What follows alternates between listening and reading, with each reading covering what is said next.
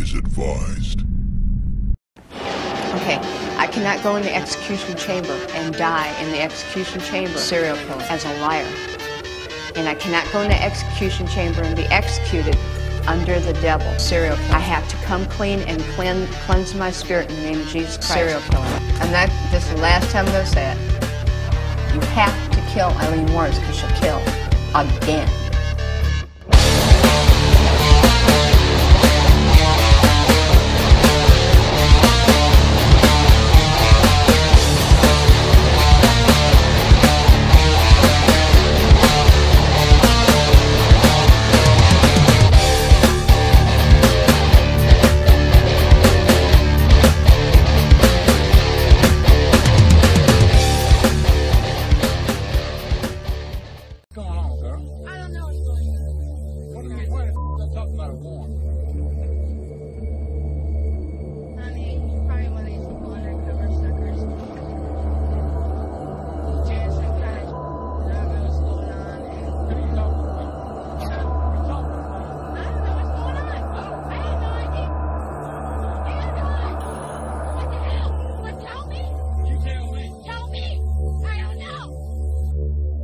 Aileen Wuronos was born Aileen Carol Pittman in Rochester, Michigan on February 29, 1956. Her mother, Diane Wuronos, was 15 years old when she eloped and married Aileen's father, 16-year-old Leo Dale Pittman, on June 3, 1954. After less than 2 years of marriage and 2 months before Aileen was born, Diane filed for divorce. Aileen never met her father, as he was incarcerated at the time of her birth. He was in prison for the rape and attempted murder of a 7-year-old girl. Leo Pittman was a child molester and a sociopath who was diagnosed with schizophrenia. He was in and out of prison all the time. He committed suicide by hanging in a cell on January 30th, 1969. In January 1960, Diane abandoned her children, leaving them with their maternal grandparents, Mallory and Britta Wuronos, both alcoholics. They legally adopted Keith and Aileen on March 18th, 1960. Instead of a happy, loving home, it turned out to be a house of horrors. Aileen was sexually abused and molested and beaten as a child by her alcoholic grandfather. Before beating her, he would force her to clean the belt that hung on the wall, strip out of her clothes, lay sprayed eagle on her stomach, or bent over a table so he could have a good view, then he would beat her. These beatings left her traumatized physically and psychologically. Aileen turned into a quiet, troubled, friendless, antisocial, withdrawn, scared, and lonely child. She also began a sexual relationship with her brother at the age of 11 and was fast becoming a wild child that was born with a quick temper. The rebellious 11-year-old would sneak out of her bedroom window and head out to a local area known as the Pits, the party where she would take off her clothes and have sex for loose change. Wuronos also began selling herself at school in exchange for cigarettes, drugs, and food. She became known as a cigarette pig. A cigarette pig is someone who has sex in exchange for items of negligible value, such as cigarettes or alcohol. An example is, that cigarette pig sucked his dick for a movie ticket. In 1970, at the age of 14, she became pregnant after being raped by a local pedophile nicknamed Chief, who was a friend of her grandfather's. Chief would later commit suicide. Wuronos gave birth to a boy at a home for unwed mothers on March 23, 1971, and the child was placed for adoption. A few months after her son was born, Aileen began to run away and get into trouble with the law. Devastated by the adoption of her son, she dropped out of school, and in that same year, her grandmother Britta, who she loved most and loved her back unconditionally, died of liver failure. But at home, the sexual abuse and beatings continued, and when she was 15, her grandfather threw her out of the house. He tired of her explosive temper and attitude. Now homeless, Aileen moved into the woods at the end of the street into a fort that her and her brother had built when they were younger. When winter came, she spent winters in an abandoned car, and would wash up at a gas station. She supported herself as a hitchhiking prostitute. After living outside for 2 years and suffering through 2 winters, she began hitchhiking and prostituting across the U.S. to warmer climates. On May 27, 1974, at the age of 18, she was arrested in Jefferson County, Colorado, for driving under the influence, disorderly conduct, and firing a .22 caliber pistol from a moving vehicle. Aileen served a year behind bars. After being released, she began hitchhiking around the U.S. again and ended up in Daytona Beach, Florida. She turned to pool hustling and part-time waitressing, going by the name of Lee. In 1976, at the age of 20, she met 69-year-old Yacht president Louis Gratz Fell.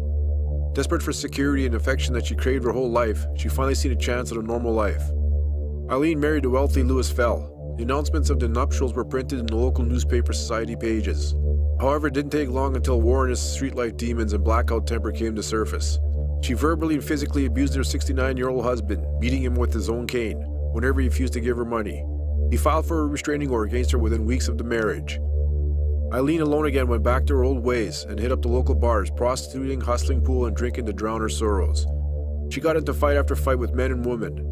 Even though she was only 5'4", she was tough as nails. On July 17, 1976, her brother Keith died of throat cancer, and Wuronos received $10,000 from his life insurance. 4 days later, on July 21st, Aileen Wuronos and Louis Fell annulled their marriage. The marriage had only lasted 9 weeks. In August 1976, Wuronos was given a $100 fine for drunk driving. She used the money inherited from her brother to pay the fine and spent the rest within 2 months spoiling herself and buying luxuries including a new car, which she wrecked shortly afterwards driving drunk, and with all the money gone, she went back to hustling and prostitution. From 1976 to 1986, Aileen was busy having a good time and doing what it took to survive.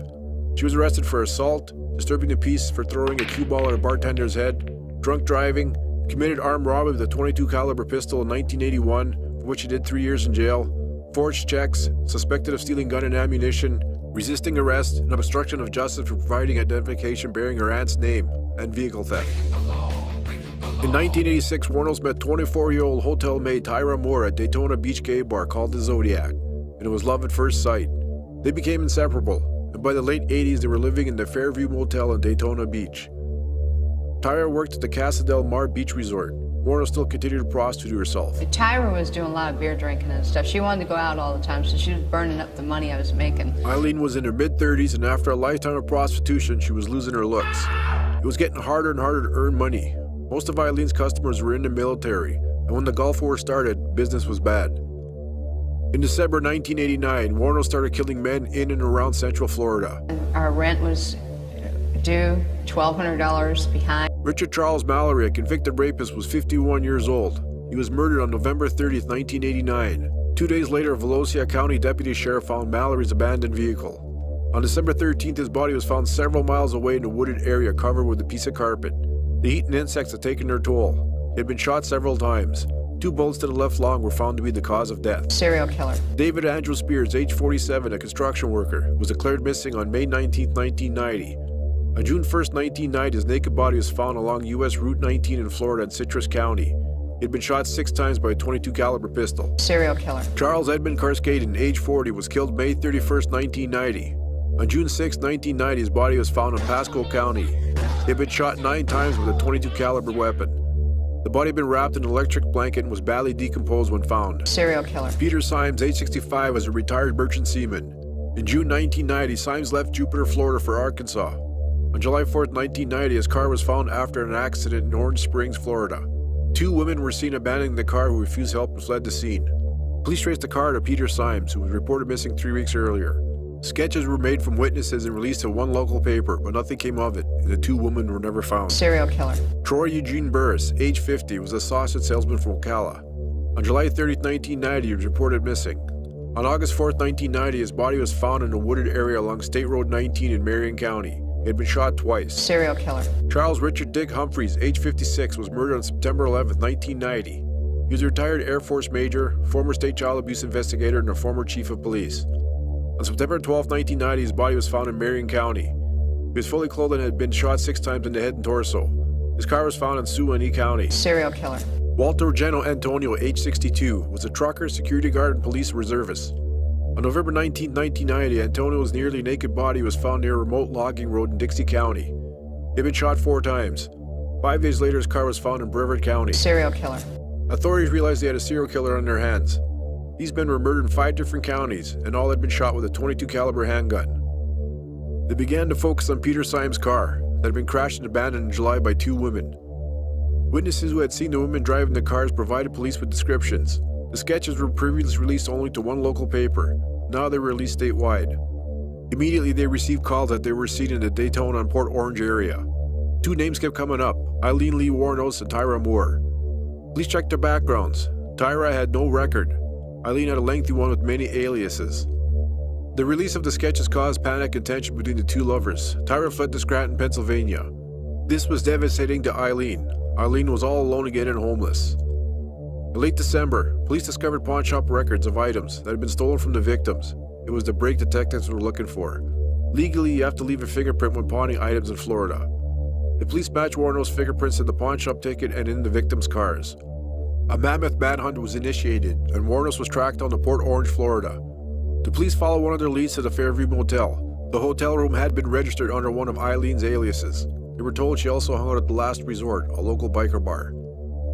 Detectives followed her for 2 days. They held off arresting her, waiting to see whether she made contact with Moore, the other suspect. Fearing she might ride off on the back of a bike, they made their move. Look over there, man. You're under arrest. For what? For a warrant. For what warrant? A warrant. 4 years ago. You didn't show up for court. On the 9th of January 1991, Wuronos was arrested at the Last Resort bar. She was advised that she was wanted on an outstanding warrant. The press were not informed of the arrest, and no mention was made of the murder charges at that stage to the press or Wuronos. The following day, Tyra Moore was traced to her sister's home in Scranton, Pennsylvania. Tyra Moore made a deal to help the police build a case against Wuronos, and the two conducted a series of recorded telephone conversations over the next few days, during which Moore pleaded with Wuronos to confess, to spare her from prosecution as an accomplice. Wuronos was initially cautious on the phone, but faced with the prospect that Moore, who was the love of her life, would be prosecuted, said she would confess if she had to. I love you, Mom. I don't know whether I should keep on living or if I should... No, Tyler. What if they don't believe me? Tyler, listen. What? I'm not going to let you go to jail or anything. If I have to confess, I will. Don't do it now. Get it over with. Right this very moment? Yes. Get it over with. Okay? All right. Wuronos confessed to 6 of the murders on the 6th of January 1991, claiming that they were all acts of self-defense, and that Moore had no involvement at all in any of them. A year later, on January 14, 1992, Wuronos went to trial for the murder of Mallory. Although previous convictions are normally inadmissible in criminal trials, under Florida's William rule, the prosecution was allowed to introduce evidence related to her other crimes to show a pattern of illegal activity. On January 27, 1992, Wuronos was convicted of Mallory's murder with the help from Moore's testimony. At her sentencing, psychiatrists for the defense testified that Wuronos was mentally unstable and had been diagnosed with borderline personality disorder and antisocial personality disorder. The defense was trying to spare her the death penalty, but 4 days later, on January 31, 1992, Aileen Wuronos was sentenced to death. On March 31, 1992, Wuronos pleaded no contest to the murders of Humphreys, Burress, and Spears, saying she wanted to get right with God.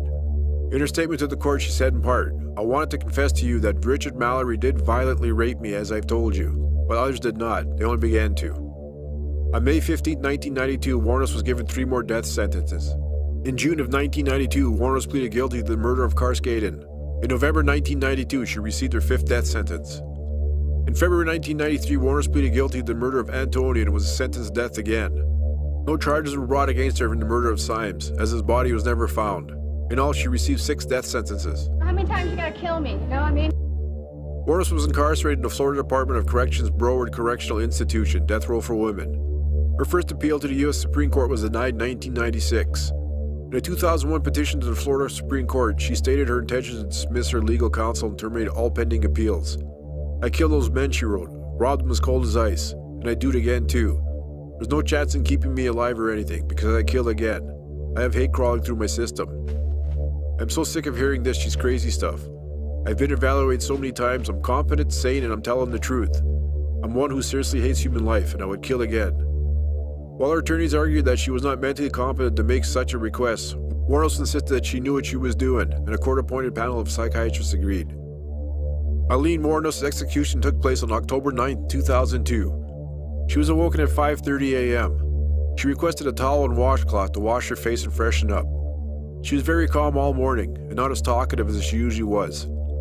She declined her last meal, which could have been anything under $20, and opted for a cup of coffee instead. What the f***? When it was time, Wuronos was wheeled down the hall into the death chamber. She was then strapped to a gurney and hooked to 2 intravenous lines. A brown curtain was drawn back, and Wuronos turned to the 32 witnesses, made a bizarre face, kind of smiled, rolled her eyes, and turned away. Her last words were, "Yes, I would like to say, I'm sailing with the rock and I'll be back, like Independence Day with Jesus. June 6th like the movie, big mothership and all. I'll be back, I'll be back." I'll be back. The process of injecting lethal drugs in both of her arms started promptly at 9:30 a.m. At 9:31, she shut her eyes and her head jerked back. At 9:32, her mouth dropped open and her eyes opened to slits, and it appeared she was gone. Aileen Wuronos was officially pronounced dead at 9:47 a.m. It took 6 minutes to execute her. Aileen Wuronos never had a chance in life. Abandoned by her mother, sexually abused, beaten, and never nurtured, Bullied, prostituting herself at 11, left all alone and homeless at 15, her life on the road as a hitchhiking prostitute slowly killed any hope that she had of turning her life around and having a normal life. Years of abuse and rapes from Johns turned into anger and fueled her blackout temper. Aileen was like a wild animal who would do anything to survive. She was taken advantage of and lied to her whole life. The life in her eyes slowly disappeared when she blacked out and she had the 1,000-yard stare of a soldier of war. As for the so-called love of her life, Tyra Moore, she knew a lot more than she let on. Aileen told her about the murder of Mallory the night she committed it. Yet Tyra still stayed with Wuronos, up until the sketches were released, and to save herself she betrayed Wuronos and left her all alone in the end. Aileen Wuronos was cremated and her ashes were spread beneath a tree in her native Michigan by one of her only true childhood friends, Don Botkins. Single most happy time in your life? What do you think you've enjoyed most? I've been through so much hell, I can't even think of something there. She was sleeping in the snow and living in the woods. Because I was sleeping in the snow. Out in the woods, sleeping on the ground in the snow. I know nothing about that. So tell that damn whore I could give she even had me. That Tyra is very innocent. I don't want an innocent person hurt. I was afraid of her after a while. We're going to be, at 9:30 tomorrow morning. Are you prepared? I'm prepared. I'm all right with it. Still miss her and I still love her. And I feel like the other girl could have stopped some of them if she'd have come forward in time. She knew about them, some of them. But she didn't say anything. It was a hard walk in, but it was even a harder walk out. And I told the guard, I said, can you open that door a little quicker? I don't want to look back at her. All you could hear her saying, I love you, Dawn.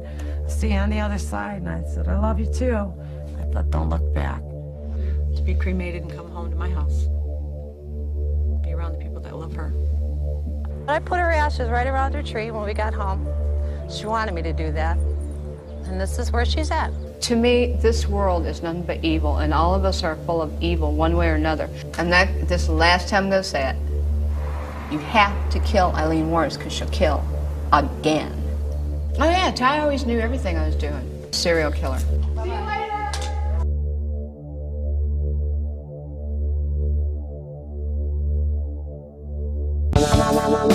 Welcome to my channel. This is Mr. Scary. Hope you enjoy the show.